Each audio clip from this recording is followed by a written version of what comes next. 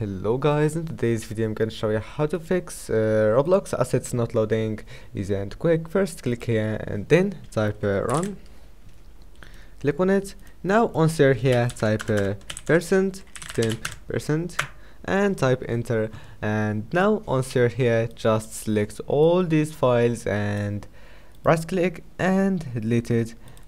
All these files are just cache folders, so don't worry, just delete it and then go back and then right click on Roblox and run it as administrator. And if that doesn't fix it, make sure there is no task that is taking memory from Roblox, so just click on memory to see application that is using your memory.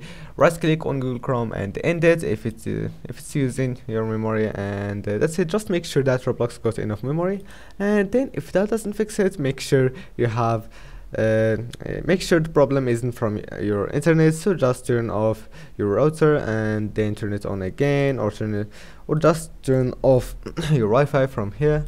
And if that also doesn't fix it, then all you have to do, type apps and features and then type Roblox, click on it and uninstall it, and after that go to command prompt and then type cd appdata/local, click enter, and then type now just type this command here, Roblox, and then click enter. Now type y and click enter, and that's it. Then Roblox will be completely removed and you can reinstall it again, and then your problem must be fixed. See you in the next video.